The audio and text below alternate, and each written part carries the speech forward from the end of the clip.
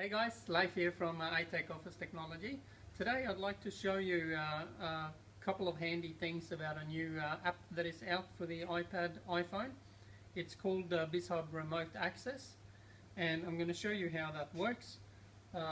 If you have a look at my iPad, I'm just going to show you where you find it in the App Store first. So if I go into the App Store, you can search for, this is the application we're talking about. It's called Bizhub Remote Access for iPhone, iPad.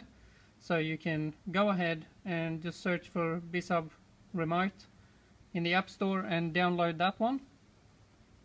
Then I'm going to go back to show you how that application actually works and what it does. So if I open the application, the first thing we get is this connect screen. So we're actually, this application allows us to remotely connect to the control panel of any Konica Minolta MFD on the network. So you can see I've already typed in an IP address in there, and I'm going to hit connect. So what happens when I connect, you can see I've got the control panel on the iPad, and if you have a look underneath here on the, because I'm actually connecting to this screen here, you can see that we got this remote logon icon, if you like, on the actual Konica Minolta machine. So have a look at the iPad again. This is what the control panel looks like. Obviously it's very familiar. We can go into any of the screens. We can do anything on the iPad that we can do on the control panel. If I go on this bottom screen here, if I press on that, you see I get basically all the buttons up that are on the Bizhub that are not actually on the touch screen.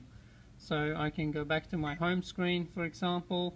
I can go into any of the copy modes. I can turn it into power save, or all those buttons are basically available.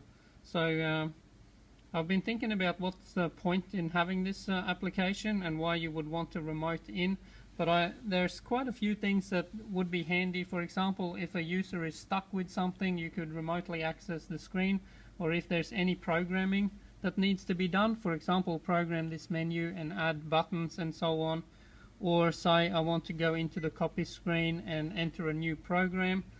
All those things can be done remotely, and and also for troubleshooting, say if a user has a problem, you know, if they ring up the help desk with a problem, obviously the help desk could then connect remotely to the control panel and do any kind of tweaking of settings or adjustments required to solve the problem. And yeah, so quite handy, I reckon. And to log out of here, all I need to do is, if I just close the application, that will automatically log you out, and you can see on the screen on the Bizhub, that's basically freed up the screen again and it's back to normal.